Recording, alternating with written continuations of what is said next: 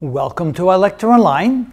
Given the parametric equations of a line and the equation of a plane, can we determine if that line is parallel to the plane? Just like in the previous video, we realized that if we get the vector that's parallel to the line and the vector that's perpendicular to the plane, the line will be parallel to the plane if the dot product between the parallel vector to the line and the perpendicular vector to the plane equals 0. So that's what we're going to try to determine.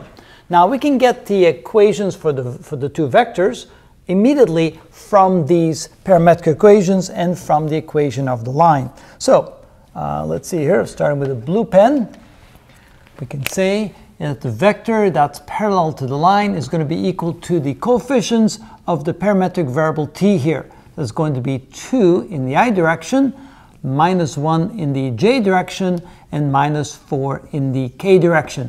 I know that we converted the equations in the previous video, but as we get familiar with these equations, we can do it a little quicker like that. So now we're also going to find the equation. I'm looking for my red pen. There it is. The vector that's perpendicular to the plane can be found as follows. Vector that's perpendicular is equal to, again, we get the coefficients here, and that gives us 3 in the I direction, 2 in the j direction, and plus 1 in the k direction. Now all we have to do is take the dot product of those two vectors, and if it's equal to 0, then we know that that line is equal to that plane.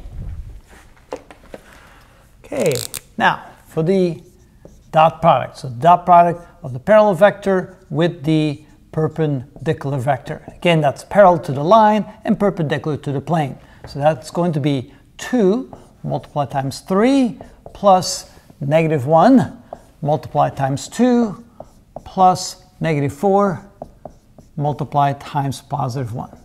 Okay, that is equal to 6 minus 2 minus 4, which is equal to 0. And therefore, since it's equal to 0, therefore we can say they are parallel. And that is how it's done.